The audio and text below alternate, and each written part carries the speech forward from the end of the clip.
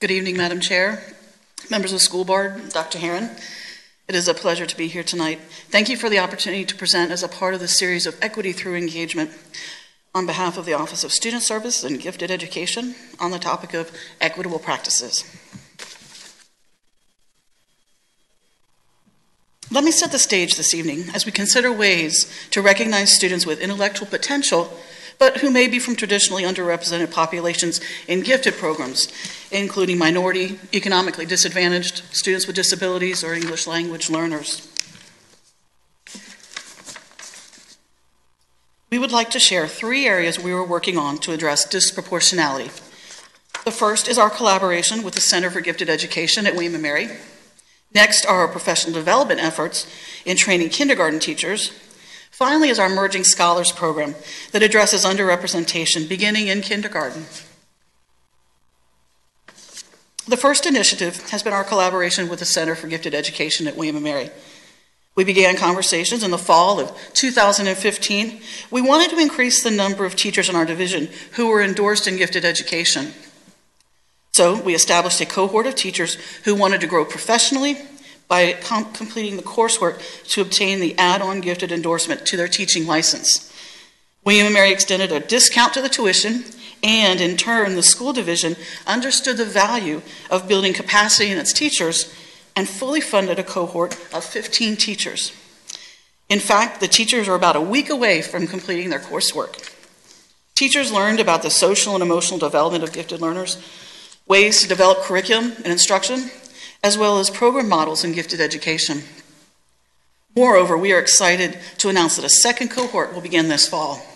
An informational meeting was held earlier this month, and teachers attended to learn about the gifted endorsement. Dr. Robbins from the center was there, as well as one of the current cohort participants, and boy, did he answer a lot of questions.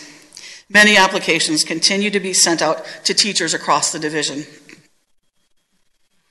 One of the teachers who participated in the cohort shared the experience, what it's been for him, and how he values the impact of the coursework. It's powerful to think about what will be the long-range and long-term positive effects on instruction across our division, and more specifically, increasing the number of endorsed teachers by 57%. Likewise, Mrs. Chambers, a participant in the cohort, she's a 5th grade education classroom teacher. She discussed how the coursework has impacted her instruction.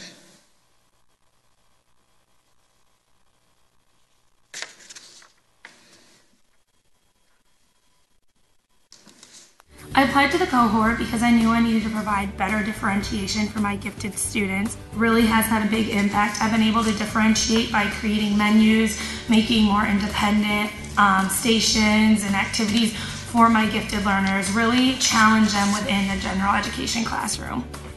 I get to see, their different needs because they're not like all of the other kids. Every child is different. So with this coursework, I was able to see that they do have different needs, and I can now reach those needs academically and emotionally for all of my students.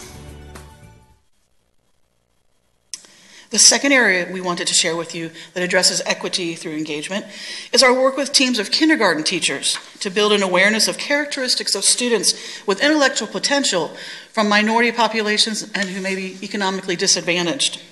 Teachers are encouraged to consider all of their students they serve in their classroom today, and they are asked to begin to link some of the characteristics to them. Then they receive their students' results from the universal screener we administer to all kindergarten students each year. I cannot tell you how rewarding and amazing it is to see those aha moments on the faces of the teachers. This year, I was particularly struck by one minority student who was developmentally delayed, an English language learner, and economically disadvantaged. She scored in the 99th percentile, despite situational difficulties, and her classroom teacher and the principal had tears in their eyes. They recognized that in spite of her environmental barriers, here is a student with incredible potential, and they were so glad that they now would be able to nurture it moving forward. Mrs. Herkman, a kindergarten teacher, described the impact of not only the administration of the screener to the kindergarten students, but how the results inform students moving forward. One of the 6 schools who has received the training is James River. Mrs. Meadows, a kindergarten teacher, shares her thoughts about the training and how it informs her instruction. The training session that we do each year has given us a different perspective for our students, especially those students in the underrepresented subgroups that we see in our classrooms. For example, every year we've ranked our students and thought about the students we feel have great academic potential. And when we have the results shared with us, it gives us another perspective, and pleasantly, we've been pleasantly surprised to find students in the underrepresented subgroups that have great academic potential. So the takeaway for us is we change our instruction. It gives us a perspective of what we need to do with those students to help fill in the gaps so that we see that potential in our classroom. And the third equity initiative we wanted to talk about this evening is, in fact, our Emerging Scholars Program, which identifies students in kindergarten and will serve students through 5th grade. We currently have students in grades 1, 2, and 3. Right now, Emerging Scholars is in 8 schools, and we will be in all 9 elementary schools beginning in the fall. Our equitable practices endeavor to mitigate this disproportionality. The researcher Bernal noted that the brightest of minority groups have been mostly unidentified, underidentified, or misidentified. Our Emerging Scholars Program is structured so students receive personalized services to help them grow academically. The Office of Gifted Education is often asked how our school division addresses issues of disproportionality.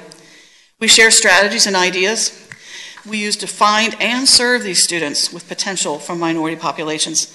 I once said to an administrator from another state, "These strategies may seem like a drop in the bucket," to which she interrupted me and said, "At least you have a bucket." Indeed. So who are our emerging scholars? As was mentioned earlier, we administer a universal screening assessment to all kindergarten students, and results are used to find students with intellectual potential, but who may lack 3 A's: access, affirmation, or advocates in the home. Families, they just may not know how to advocate educationally for their children. When people think about students in gifted programs, they often envision advanced readers or students who are eager to learn. Our emerging scholars have demonstrated potential, but they may present instead with out-of-the-box thinking skills or street smarts. However, they also may come to the program with low self-esteem, self-identity, or even self-confidence. We incorporate opportunities to grow them not only academically, but socially and emotionally. Students work with gifted resource teachers on a multifaceted curriculum that includes creative thinking activities, engineering and design challenges, chess, as well as other strategy games that help scholars build critical thinking and social skills. Gifted resource teachers introduce children's literature and get books in the home. In addition, activities with parents include breakfasts and storytelling. The goal is to build confidence and self-esteem while encouraging our students to pursue the most rigorous course of study possible as they progress through school. The restructured program began in 2014 with 17 first graders from 4 elementary schools. Since then, we've doubled the number of schools and tripled the amount of participation in grades 1 through 3.